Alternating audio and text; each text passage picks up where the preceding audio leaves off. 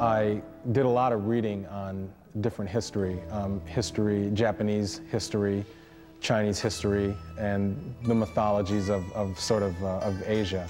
But I read a particular book that sort of detailed the history of the ninja from China, which is new to me. I mean, ninja is a Japanese word, ninjas are Japanese. But I learned that there's this group of Chinese sort of ninjas that claim to be the originator of sort of the assassin thief in Asia, and they call themselves the Lin Kuei. And we learn in mythologies that Sub-Zero is not a ninja, doesn't like being called a ninja, he's a Lin Kuei warrior. Let's get something straight. I am not a ninja, I am Lin Kuei. Scorpion was a ninja. We chose Sub-Zero as a center point for the first Mythologies game because of all the different characters, he alone has sort of the most mysterious backstory. His history with Scorpion is talked about a lot, and we sort of vaguely started that story in the first Mortal Kombat game and built upon it in the subsequent games. And what we are attempting to do in this game is go back to his history and sort of explain and show how he became who he is and how his life sort of led up to the first Mortal Kombat tournament.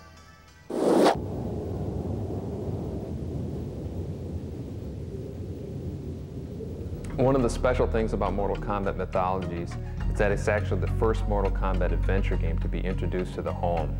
Whereas most of the previous ones were basically a translation of an arcade game, so everybody knew exactly what they're getting. This game is a lot more of a, original element involved in it because you're going to be seeing things that you've never seen before.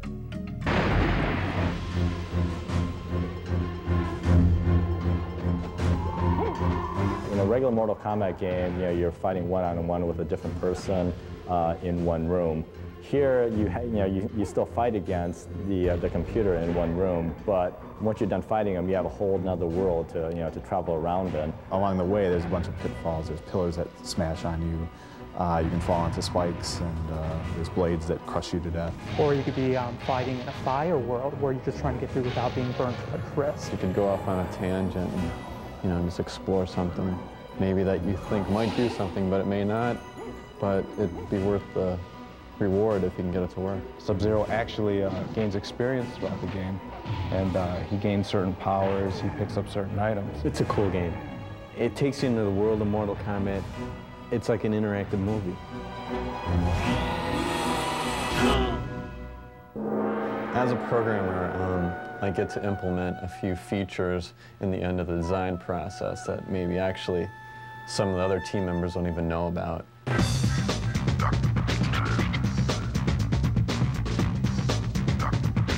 The Mortal Kombat Mythologies team in Chicago consisted of seven of us sort of on the main team, and also including Dan Forden, who did our sounds.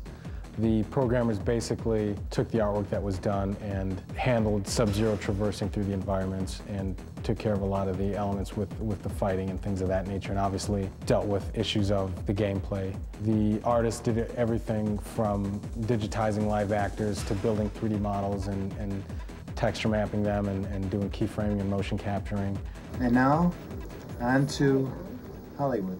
Alert the keepers and send a full garrison to intercept. Make sure that he does not cross the bridge. The keepers?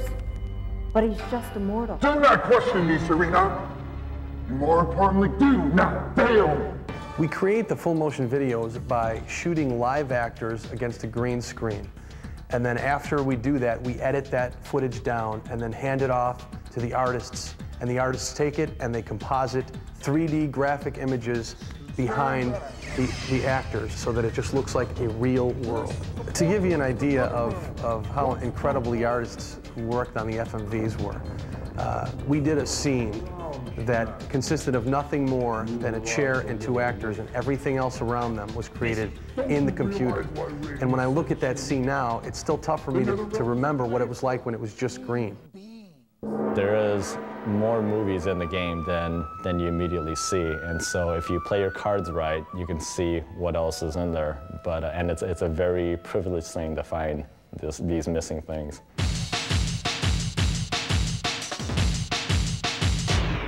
The object of the game is you need to go through these different worlds searching for the amulet. Basically, each world has a god that you have to fight to be able to get to the next world. I think in playing the game, it's kind of easy to just sort of jump over enemies and blow right through it. But it's pretty important that you do a lot of fighting, especially early on.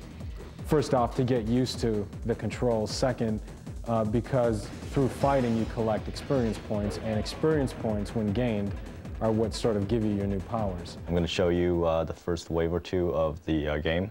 Okay, so in the very beginning, you're basically breaking into a Shaolin temple to retrieve a map. And this is your first mission in the game. One thing you want to do is be very careful when you're running into rooms, because there could be a monk right behind a door. Okay, next up is the outside balcony. Best thing to do is jump on the wall and then just very lightly tap to the right, and you'll jump straight down, hit a canopy, and land safely.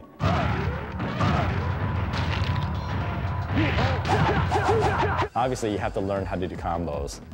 You can fight opponents without learning combinations, but it'll take you a lot longer to finish them off. To start the first punch combo, it's just you hit high punch. When you're in close on a guy, hit high punch twice, and you'll immediately go into a two-hit combo.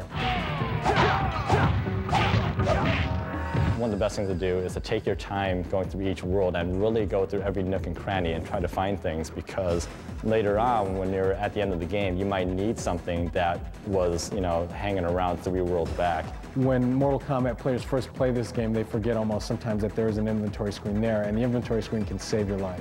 I'd say the best thing to keep in mind is that when you're running low on health, don't forget that if you have some healers in your inventory, you want to go in there, select them, and make sure that you use them to sort of boost your health back. The Wind World, which is the second level in the whole game, is probably one of the hardest. It's a lot of fun. Once you get used to making the jumps, which look a lot more difficult than they are, it's a lot of fun to play. Now, the secret of jumping from windmill to windmill is to jump earlier than you think you need to, right now. In this particular game, the controls of the character are identical to what they have been in the previous Mortal Kombats. The high kicking, high punch, sweep kicks, roundhouses, all of those have been retained. A player that goes through Mortal Kombat Mythologies from beginning to end and learns all the hidden secrets in that game could potentially use what he's learned from that game to find some of the hidden features in Mortal Kombat 4.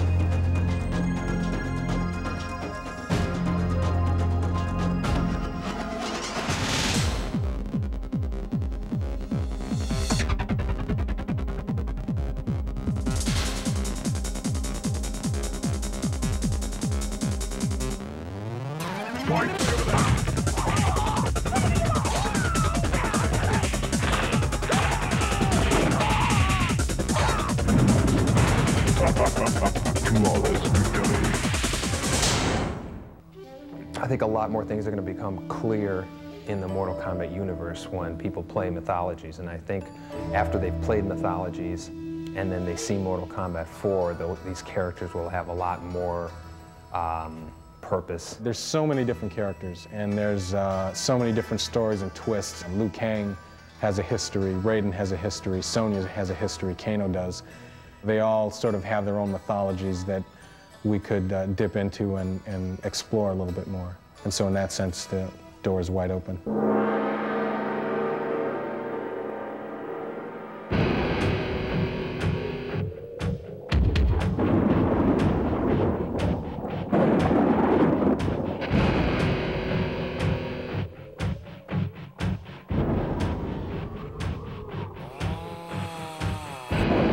Okay.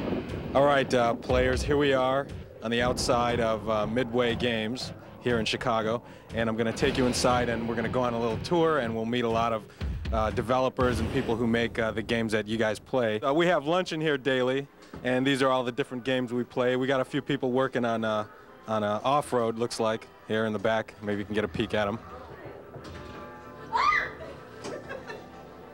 Boo. Now we're going to wander over into our office area. Here we're actually editing the video you're watching. How you doing, Chris? There's myself on the screen there. Chris is doing the editing on the video that you're watching as I speak. Here we go. This beat up, tattered looking studio is where we've shot all of the digitizing for the Mortal Kombat games. Ladies and gentlemen, this is the most secret code I could ever give anybody, and it's the code to our motion capture studio. So we're gonna have to change it after this. It's 2, 4 at the same time, then it's 3. Look at that. So next time you guys break into Midway, you know how to get in our motion capture studio. You know, when you work in computers, everything's got to be clean and pristine. You can't be slobs about anything. When you see guys jump flipping and doing somersaults in Mortal Kombat, they do it off this trampoline. And the reason why we use it is because, you know, a lot of times you got a motion capture guys jumping, so we get them jumping on his trampolines. And we actually have trouble guys, you know, banging their head on the ceiling. That light's out there because somebody whacked it real good. Somebody's in there. Here we go. Door was open. Here's our costume room. This is where, whenever we costume anybody, we kind of bring them over here. We've got, here you see Scorpion's costume. Here we've got Shinnok's costume.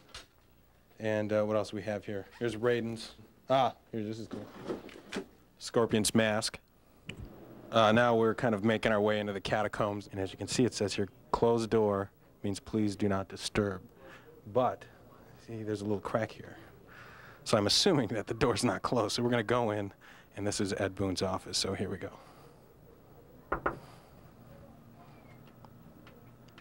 Well, they seem to be in the middle of a deep thought here, putting together a video. And they're not too amused, so we'll just leave them. And here's our good friend Eddie Ferrier. He's been a playtester here for a few years. Eddie, what's the best game you've ever played?